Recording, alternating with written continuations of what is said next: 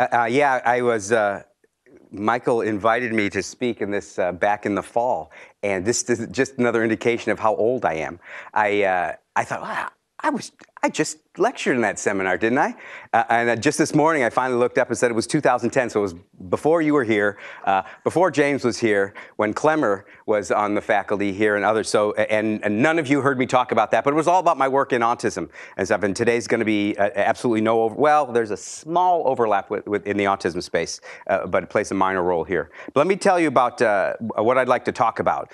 I'm going to quickly kind of revisit the initial inspiring vision that James talked about, Mark Weiser's definition and inspiration for ubiquitous computing, which was one of the reasons why I shifted gears when I became a faculty member at Georgia Tech and moved more toward this style of research. And then I'll use that initial kind of inspiration to motivate at an area that I've been working on with a number of colleagues for the last 3 years now, in an area I call computational materials, and I'll demonstrate some examples. I was going to give some live demos here, but because I don't have enough shielding of my cables and these podiums have a lot of electrical wires, you would just hear a lot of 60 hertz hum if I did the thing, so I can show things to people afterwards if they're interested. I'll give 5 different examples of some technologies that we've developed over the last year and a half, it turns out, and then return to why these technologies might be interested, to give you a flavor of some application ideas, and then round it out with some general lessons talking about this work on a multidisciplinary team that refers to itself as Cosmos. So let's start by revisiting Weiser's original vision, and I sure hope with people in an HCI seminar that you've read this article by Mark Weiser. If you haven't, that's your homework for tonight. You can forget everything I say and just read this particular article. But those that have read it would recognize this as the very first sentence. And for extra credit and free lunch, can anyone tell me what the very next line in that article was?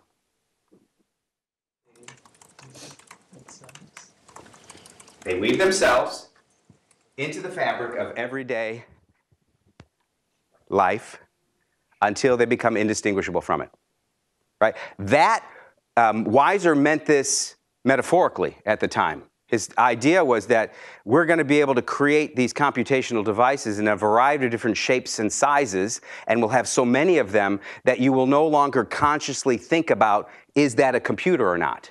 And so they will vanish from your consciousness in the same way that other technologies, like the electric motor or like language and writing as technologies, have become so pervasive that we don't think about them consciously as technologies. So while Weiser meant that metaphorically, I think when you, a really good strategy, particularly for students when you're thinking about trying to define a research agenda, is go back a few decades and look at visions from the past and reinterpret them in today's context. So let's do that exercise here and reinterpret what it might mean to weave themselves, profound technologies. Weiser was referring to computing. So how might we weave computing into the fabric of everyday life until they are indistinguishable from it? So that's the kind of recasting of that idea. And I'll just throw a potentially silly idea out there. What would it mean if I could take a Post-it note, write on it, and put a little button on there, and put that on my door when I leave, and the instructions say here, please tap and speak your message to Gregory. You simply tap that piece of paper, and magically, you can speak a message that's left for Gregory. So that's the kind of idea of a computational capability that is more like physical objects that we have in our everyday world. And that might seem fanciful, but I'm hoping I'm going to demonstrate to you that it really is not that far-fetched given what we can do today with various materials. So I'm going to use that motivation to talk about what I'm calling computational materials. And I'm not going to define the computational materials until the end of the talk. I'm going to define them by giving you examples, and then by showing you how they might be used, and then we'll step back and talk about what I mean by a computational material. Okay? So one of the problems of Weiser's vision, as prophetic as it was, that we don't really have ubiquitous computing. We don't have computing everywhere. This has virtually no computational capability. This floor has no computational capability. That podium, it has some technologies embedded within it, but the surface there is in no way computational. So we don't really have computing throughout our physical world in a way that you might interpret Weiser's vision to be. And why is that? Well, I think there are three problems with computing that prevent it from being ubiquitous. And those become kind of the driving design factors for computational materials. The first, no secret to anyone, is power.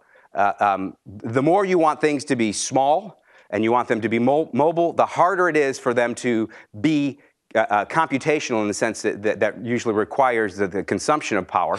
So power is a big constraint. No secret to anyone who does wearable or mobile computing. Cost.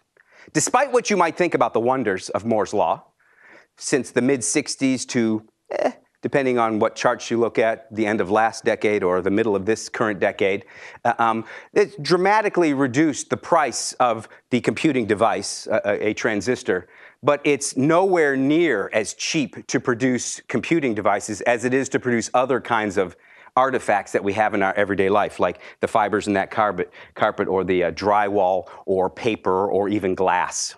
Right? We have, or gasoline or molecules, chemicals that we use in the medical. Those are much cheaper to manufacture, largely because they take a different approach to manufacturing. They're less about tightly integrated processes that all have to be perfect in order to get a good output. And they take more the notion of, let's use chemical engineering techniques to manufacture a large number of things and then use other properties to filter out the objects that have the properties that we want, which is a different way of thinking about manufacturing than has existed and what underpins Moore's law, which is better and better, more complex, integrated manufacturing processes. So cost is an issue. And probably most importantly is form factor. You can probably identify something that's computational because it looks like a computer, looks like an integrated circuit chip. You can recognize them. This doesn't look like a computer to you, and so you don't think it is a computer. So how do we create form factors of computational things that look more like everyday objects, or by attaching them to everyday objects, they don't change the look of those objects themselves? So let's take those three factors and use those as kind of driving design goals for a new kind of technology that we want to be able to create or invent. Right? We want to never have to change a battery. And I would say beyond that, we don't have the luxury of plugging in to power. We want it to be cheap to produce at large scale. So as cheap as it is to produce drywall or reams of paper. And the form factor, they should look like everyday materials, or if you attach them to existing everyday materials, don't change what those materials look like, or even how they behave from a physical perspective. So how do we get there? I think one of the ways we get there is we have to think differently about what a computing device is, and we shouldn't be shackled by assumptions about what the measures of success for computing should be. It's not always the case that you advance yourself by thinking about, from Moore's law perspective, that things should always be cheaper and smaller, and I can package them in different kinds of packages or smaller packages. It also shouldn't be the case that in order to communicate, do wireless communication, the measure of success is that I can either shoot it further or I can send more at once. Those aren't always the measures of success that lead you to the more creative kinds of ideas. I'm going to come back to this idea at the very end. But the other thing is to seek influence from, and this is talking to designers and computer scientists, seek influence from disciplines that we don't necessarily seek influence from today. And I'll show you some examples of influence from material science, from organic electronics, from thinking about nanomanufacturing of high-performance devices, electrochemistry, and advanced additive manufacturing techniques. So now, computational materials. Let me give you some examples of what I consider to be a new way of thinking about what a computer is. And I'm going to give you 5 examples. I won't talk about the one down at the bottom unless someone is interested in it. So I'll jump right into these 5 different examples. Some of them have some videos, some of them have some props I can talk about, and we'll see what time lets me do. So the first one is a project called Saturn. And the idea here is we want to produce an acoustic or vibration sensor. But we want it to be self-sustainable in the sense that it doesn't require well, the power source it requires is the phenomenon that it's sensing, in this case, the sound or vibration. So generate energy from those things. So that, in that sense, it's self-sustainable. But it also has to be made of relatively simple materials with relatively simple manufacturing processes. And as such, it could then be easy to deploy. So you'll see an example here of one of our prototype Saturn patches that's a thin and flexible multi-layer material. Now, how does this work? So this is where we get a little inspiration from material science folks. Anyone here, unlike James and me, and actually has long enough hair that when you take a plastic comb through your hair and you move the comb away from it, what happens? The hair comes with you, right? But because there's an exchange of charge between the two, yeah, okay. We'll wait a couple years, Michael. There's an exchange of charges between the plastic of the comb and the hair. In this case, that's a dog's hair or human hair. And so it turns out any two materials demonstrate this exchange of charge property. But certain pairs of materials are so far apart in terms of their desire to attract positive charge or a negative charge when they come in contact with another one, that if you take ones that are far enough apart here, you can actually take advantage of that electrostatic field that gets built up. So in this case, we've got hair and the fluoropolymer, that's the plastic in the comb. Now let me give you a quick tutorial on how you can harvest this phenomenon to produce an alternating current. So in this Saturn project, and I've got the prototype right here, it's mounted in this wood frame. There are 4 layers. You got paper on the top. This is the paper. The paper has a pattern of holes in it for reasons I'll explain later, if at all. And then it's coated with copper. And then there's a plastic, PTFE, and this one has a different plastic, PEF, but a fluoropolymer, and it also has copper on its one side. What we're interested in is the relationship between the copper on the top and the plastic on the bottom there, and what happens when they come in contact and separate. So when they come together, there is and upon separation, there's an exchange of charge between the copper and the plastic, the copper getting the positive charge and the PTFE or the fluoropolymer getting the negative charge. When you separate them, you now have an electric charge, electric field between those two surfaces. If you provide a way for the positive charge in that copper to flow, you could balance that electric charge. That's why we have the copper on the bottom of the PTFE. So if we connect those two electrodes, we provide a path to balance the electric field. If we continue to do that, what results, this combination of the triboelectric exchange of charge and the electrostatic induction, that is the balancing of those charge, you continue to do that. This is what's called a triboelectric nanogenerator, which was invented by my colleague Z.L. Wang at Georgia Tech in material science. So that inspired us to think, how might we take advantage of that charge by introducing a vibrational source that can then reproduce some signal that might be meaningful. And a good vibrating source is the human voice. So if you design this multi-layer material appropriately, you can enhance the micro vibrations between the copper and the plastic, and you can essentially produce an alternating current, the amplitude of which mimics the amplitude of the voice. So you have a sensor, an acoustic sensor that doesn't require any external power other than the power of the signal it's trying to interpret. So your voice provides the energy.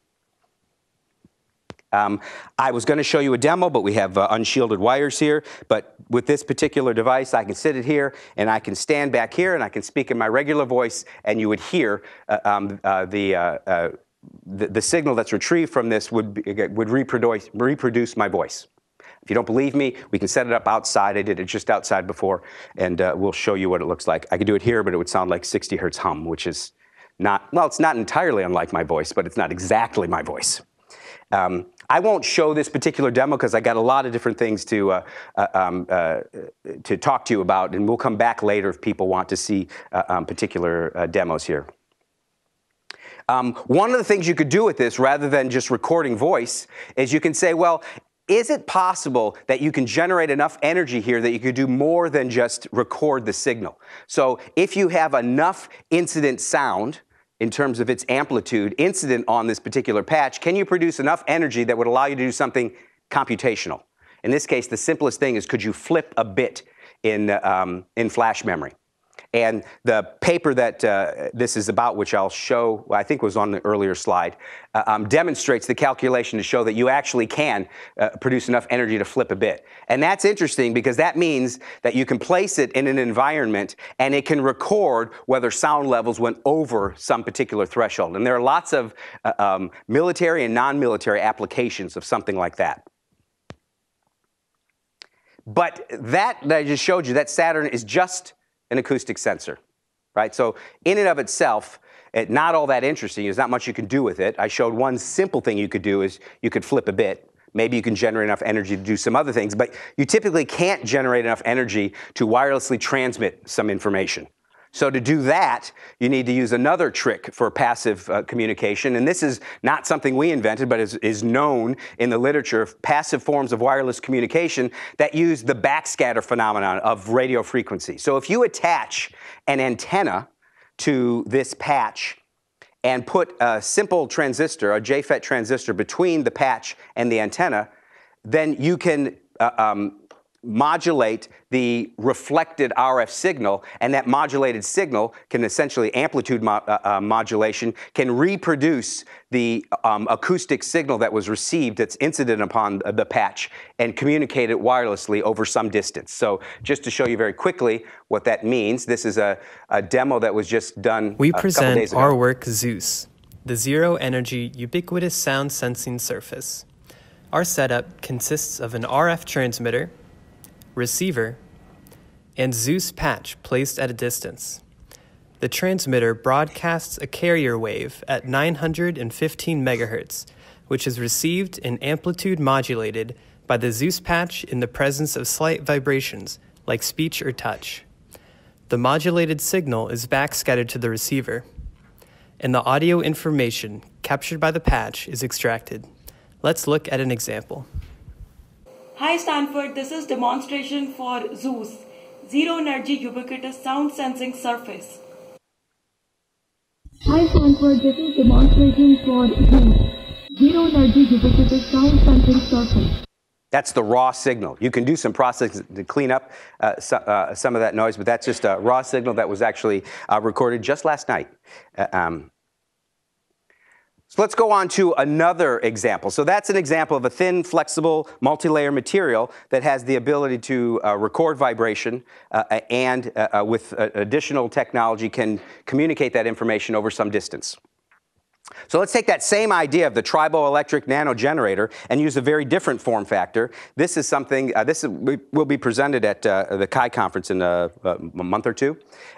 This is a series of layers of silicone and conductive thread that are wrapped in a coil around the silicone. And you've got 3 different ways triboelectric interaction happens here.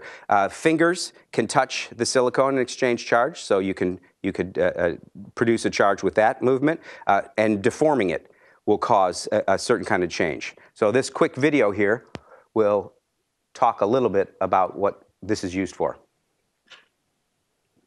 We introduced Serpentine, a self-powered reversibly deformable cord sensor.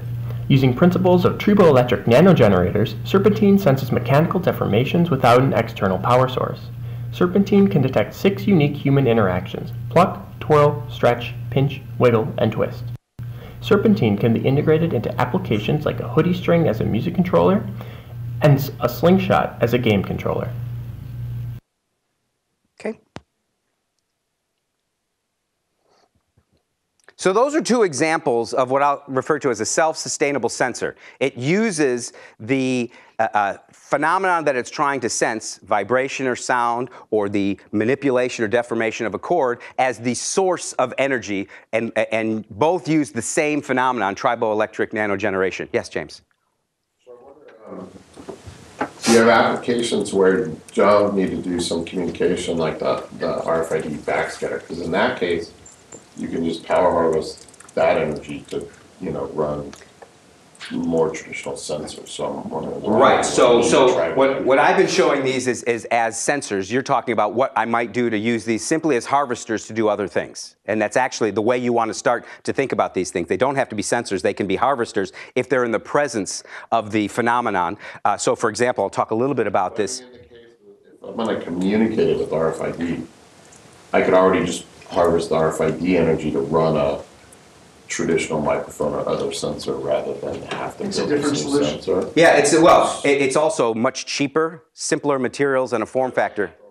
Infrastructure in. Well, if you do, but so that's what I'm saying. Are there good applications where I don't need that? I think the answer to that is yes, and I'll come to a series of those kinds of applications. But it's not just an application that you couldn't otherwise do with conventional ones, but the fact that you can actually do it at much larger scale. With these solutions is one of the ways to think about that. But that's a good kind of a challenge to be thinking about. But the general idea for self-sustainable sensing is how can you identify a phenomenon that you want to sense and use that phenomenon as the means of powering the way you're going to sense and potentially compute, actuate, or communicate the information after that. So what are some other examples? I'm going to show you this first one, detecting water. That's a project that's currently in progress. Things that haven't been explored yet, but I think can work with the same idea is how might you detect ammonia, which is sometimes an indicator of spoilage of food, and how might you detect smoke. And I'll talk roughly about what this means about being able to produce easily deployed battery-free sensors in a variety of different places that you can't do that easily today. So let's take the example of water. So how do we design a sensor that will generate power in the presence of water and use that power to do something? In this case, we're going to use the power to communicate, to identify water is here. But you could do other things as well. So we're going to use the power for wireless communication, and on top of that, you got to make it durable, and you got to make it easy to deploy in the places where you want to detect water leakage. So, for example, in talking to construction folks, roofs are places where we want to detect leaks, and basements are places where we want to detect leaks, and we want to be able to do it in the process of building those environments or by adding it as a retrofit. So, Battery 101.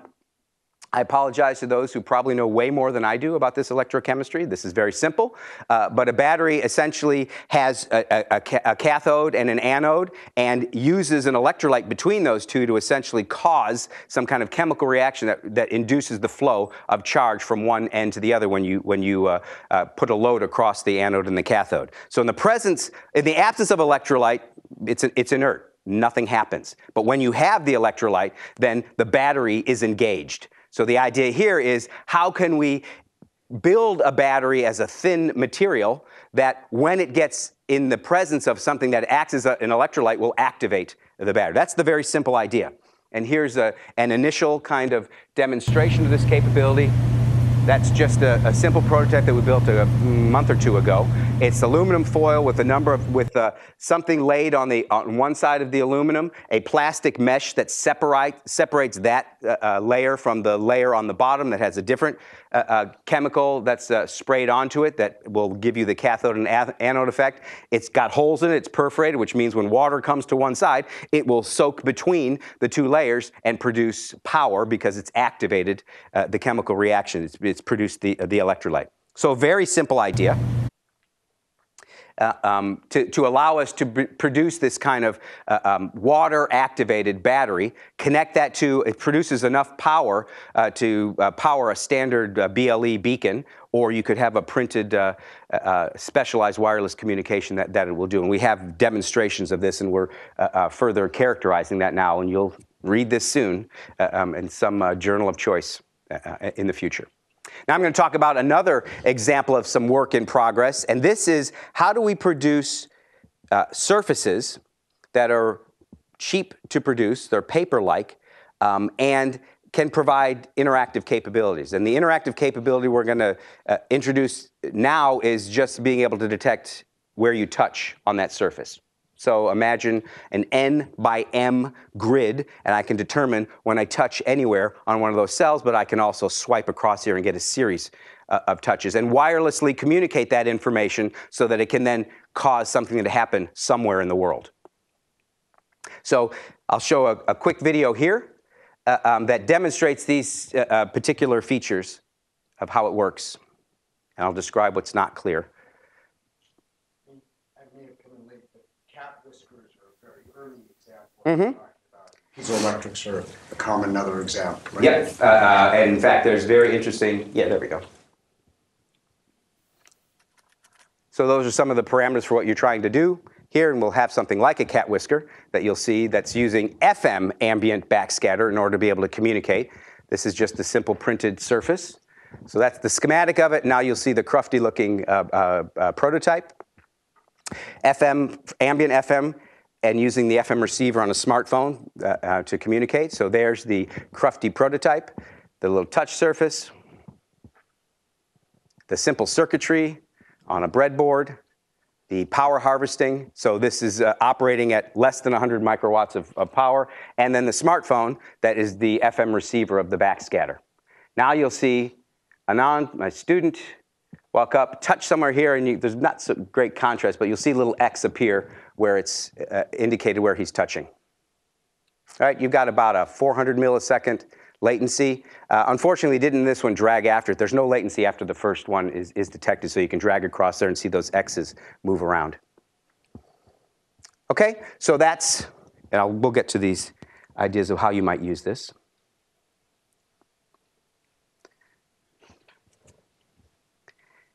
So that's a series of different kinds of computational materials that are either self-sustained, well, they're self-sustaining in the sense that they either use the phenomenon that they're sensing to generate the power, or they run at such low power that commodity harvesting techniques are enough to be able to power them in normal ambient indoor settings.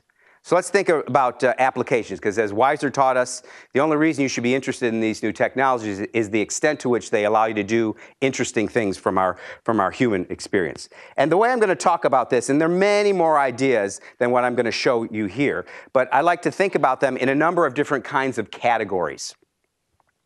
The first is disposable, by which we mean that if you can make these things cheap enough and with materials that it's responsible enough to throw away or recycle, and they're not toxic, then what are some scenarios that allow you to think about disposable applications of computational material? Or you might think about, well, I want these things to be around for a while, so it's not disposable, but I want to make it very easy to deploy them wherever I want them to be. And slightly related to easily deployed is some level of convenience that they convey. And what I'll try to demonstrate here is that because you can make these materials fairly thin and lightweight, you can do certain things with things that are easier to carry around on your body or around with you than you can with conventional technologies.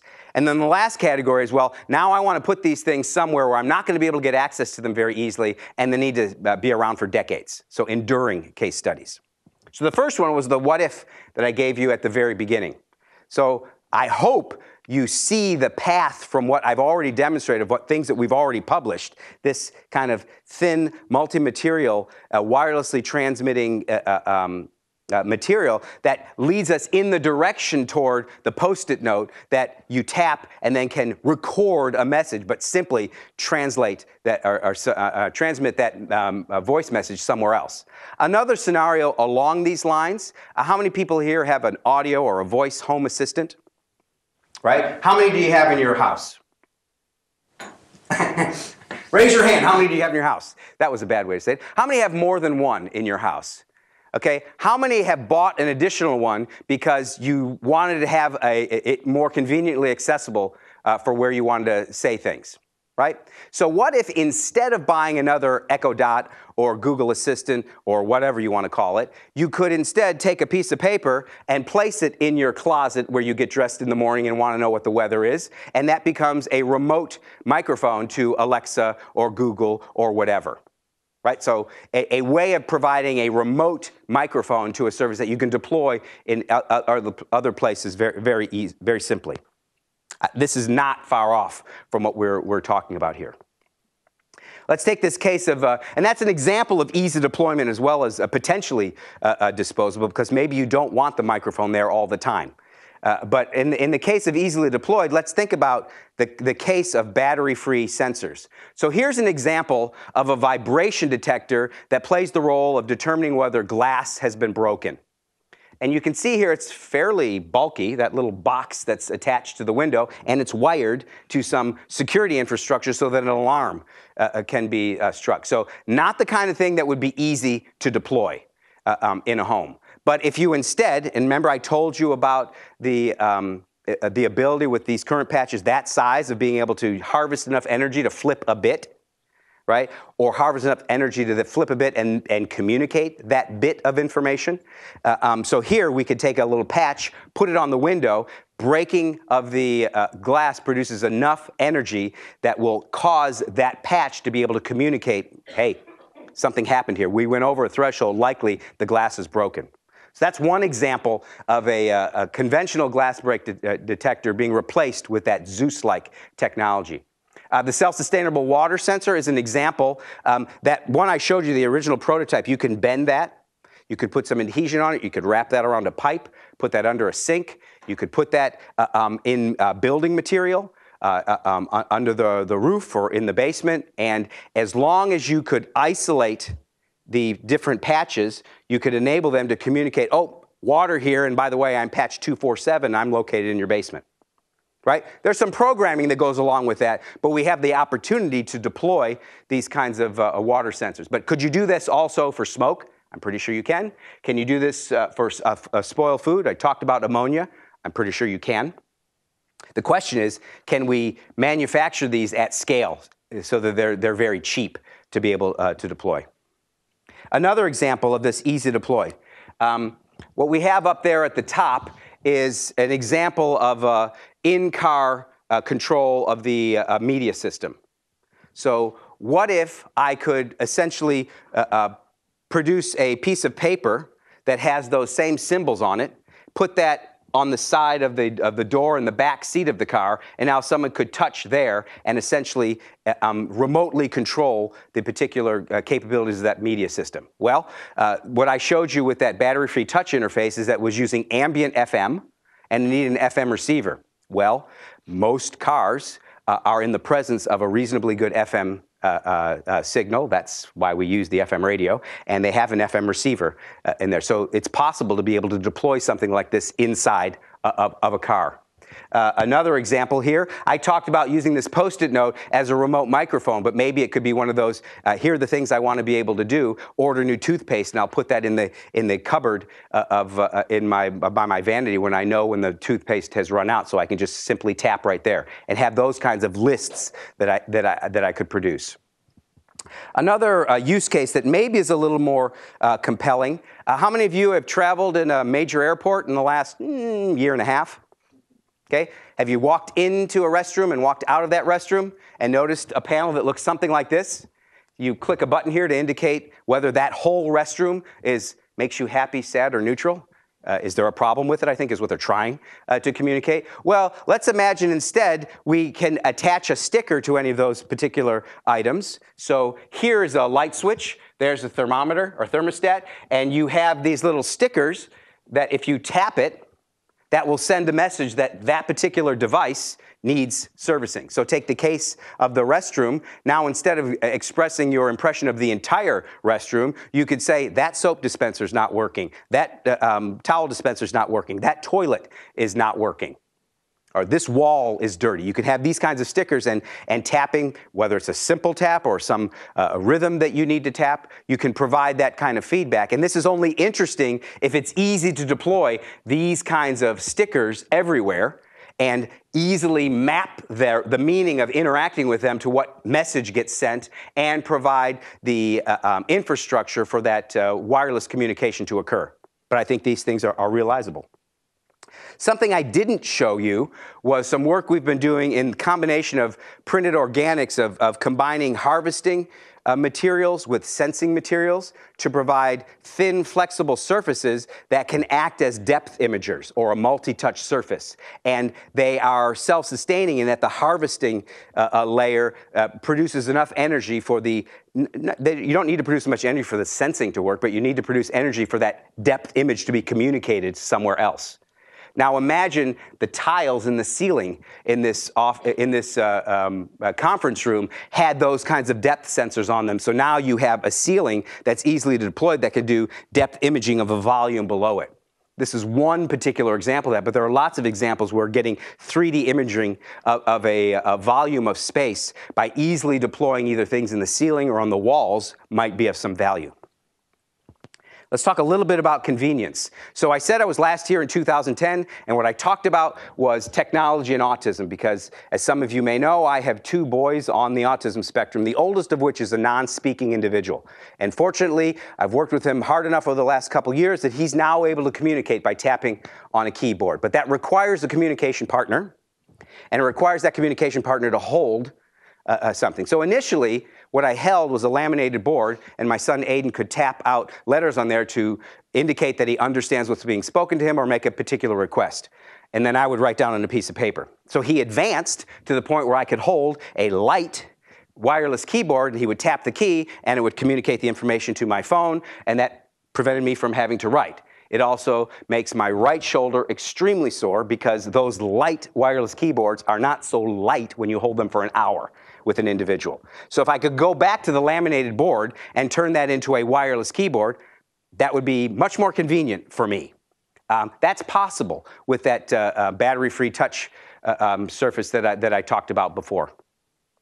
Another example, imagine I have a door that has an automatic lock on it, and I have an app on my phone that allows me to essentially unlock it by doing whatever, typing a PIN or doing some imaging of some biometric. Now, what if I could place next to that door a little piece of paper, and on that paper is essentially a pad, and I tap the code, and that will send a signal that will open that door.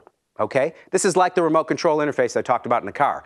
That interface can be in a variety of places. It doesn't have to be next to the door. It can be anywhere that I want it to be. The last example I'm going to show you is looking at the enduring use case. And I hope this tries to address a little bit about what you were saying, James, in terms of why you wouldn't do this necessarily with conventional silicon-based technologies because of their rigidity. So in a lot of industrial settings, you have industrial carpet. It's typically tiles of carpet. You could probably see if you look here, but Interface is one of the, I think it's the second largest manufacturer of industrial carpet. They have tiles that you place down. And they have a product they've had for over a decade now where they put RFID tags in the carpet tiles so that when the carpet is cleaned, you can have a recording and evidence that the carpet was cleaned. In some settings, that's an important piece of information to do. How do they do that? Well, the big industrial cleaners have an RFID reader on them. And so as it goes over, it reads the tags and it reports where it has been. But what if I want to record something that doesn't have an RFID reader on it or very close to the tag, like a person walking over the tile? So take something like this material, which just detects a pressure. My footstep now can generate enough energy to communicate out, oh, this tile has been stepped on. So now the carpet can track human foot traffic over a particular space, which is interesting on a number of different dimensions. But let's take that one step further, because what's interesting about what I described is that with carpet, you could do this and you would have anonymous tracking of where people are. But let's think about a situation where you might want to actually know who is walking. So I mentioned I have 2 boys on the spectrum. The younger one was the runner in the family and would go to, whenever we went to new places, we would lose him. And you might smile at that, but when you lose a child at Disney World or a big mall for an hour and he can't communicate effectively, that's a little harrowing. So in addition to, now there's 2 things interesting about this particular scenario, because in most malls, they're not carpeted. So now I'm thinking, how could you introduce this kind of triboelectric effect in floor materials like concrete or linoleum? Those kinds of materials. That's the interesting case in addition to carpet. But now let's use technologies like we had here. This is a cylindrical cord, but it doesn't have to be that form factor. What if that was an insole in your shoe? And stepping on it produced enough energy to say who was stepping there. So now I have the floor that says I've been stepped on and a shoe that says, oh, by the way, it was Gregory. So now I put that in the insole of my child, or if I want to choose to put that in as an opt-in strategy, I now can track who was walking in particular places. Last example I'll give you, which I've already foreshadowed, is this notion of, you see on the left there, we produce huge amounts of these materials like Tyvek. Companies like DuPont or 3M produce these kinds of materials, and they produce them at the rate of about 8 square meters a second. Is how fast Tyvek can be produced. And that's a wrap around a building to be a wind barrier and a water barrier, but not a sensor. So what if you could add the capabilities, in addition to trying to be a wind barrier and a water barrier, it could indicate when it actually had to be a water barrier. There is a leak from coming outside it. Now you might say, why would people want to do that? At Georgia Tech, and I'm sure, well, is there a building here on campus that has a roof garden? I'm sure. You'd think in California you guys would have a, I mean, don't tell me we Atlantans are more hip than you Silicon Valley folks, but you know, this isn't being recorded, but just between you and me, we may be. So one of our new buildings on campus has a roof garden. And when they built that roof garden, they were very concerned about leaking because, you know, they were going to be watering things up there, irrigating the life that's up there. So they created a very intricate series of conductive rows and columns underneath that roof garden. And every day, someone, I don't know if it's every day or not, but occasionally someone goes with a little sensor and basically walks along the upper floor to see, are there any leaks underneath this particular building? Okay, so there are applications in which being able to produce an easy-to-deploy, cheaper, active form of water detection has some value.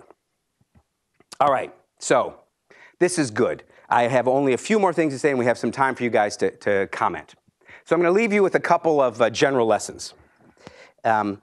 One of the ways I look at the world is in terms of generational shifts in technology. So this particular paper talks about 4 generations of technology, and you know, the first 3 are ones that others have mentioned. I just kind of regurgitate that. So that 3rd generation, that was WEISER'S vision of ubiquitous computing, different scales of technology. And I noticed a few years ago that in the 2000s there were a number of interesting technologies that I cleverly named Cloud, Crowd, Shroud, and Allowed, because that rhymes with Abowd. That's not why I did it, but it does rhyme with my last name. And it's 4 technologies, and it's the 4th generation. By the way, I am foreshadowing the 5th generation. And how many examples did I give you? Total coincidence. So those are technologies that really, you could argue, WEISER did not foresee, and they have dominated how we think about it. I mean, a lot of the work that Michael does takes advantage of crowd as a programmable entity. And these are things that are just bread and butter of how we think about what makes things interesting. What I proposed here were 5 different examples of computational material techniques, and that is what I consider to be a 5th generation, potential 5th generation of technologies, of computational materials. So what do I say a computational material is?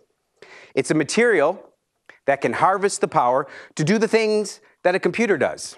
It could store information. It could compute logical operations.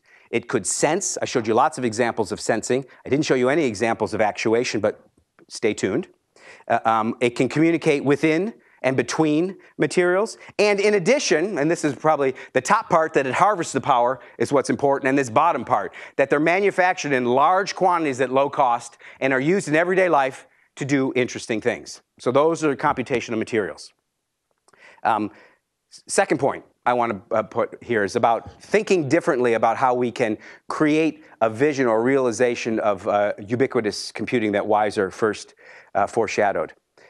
If you are driven by Moore's law, you think in terms of computers always getting smaller, always getting cheaper, and always getting more powerful. And that has been a phenomenal creative insight for people that for decades drove how we thought, particularly as researchers, about what we would want to create for the future.